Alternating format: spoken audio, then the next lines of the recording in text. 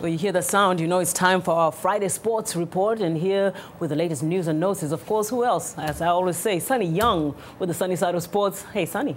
Hey, Dimmy, and sporty greetings once again to all our In Focus viewers.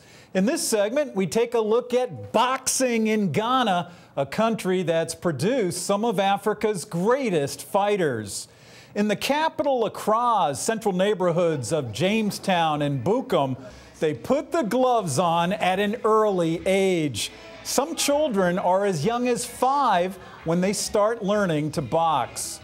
There are about 16 boxing gyms in the two neighborhoods. They aren't fancy. Most have simple equipment like wooden planks and old metal chair frames.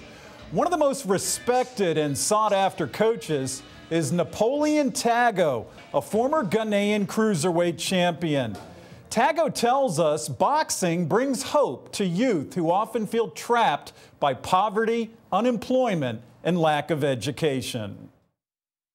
I set up the gym because I want my community to know or to go far, because the poverty we live in this area is not like people call 40, 20, 85%.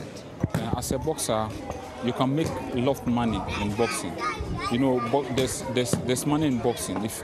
If only you are a very good boxer, you can make money. You understand? And you can be famous. Thomas Awinbono is a Ghanaian middleweight title holder who dreams of becoming a famous world champion. Thomas has won 15 fights in a row, all in Ghana.